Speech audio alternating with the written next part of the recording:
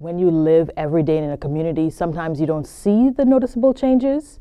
And I wanted people to see that right away and really feel the impact of that. My inspiration for my interactive project is actually my home of Brooklyn.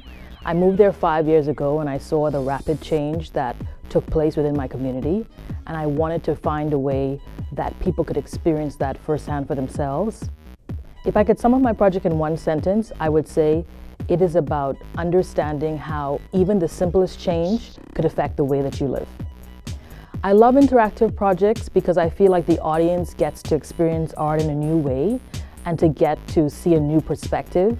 You know, if you see a picture of a building in Brooklyn, you just see the building for itself. But with interactive projects, you get to see layers, you get to hear sounds, you get to touch, you get to feel. And that's what makes interactive so fun, memorable, and really impactful for audiences.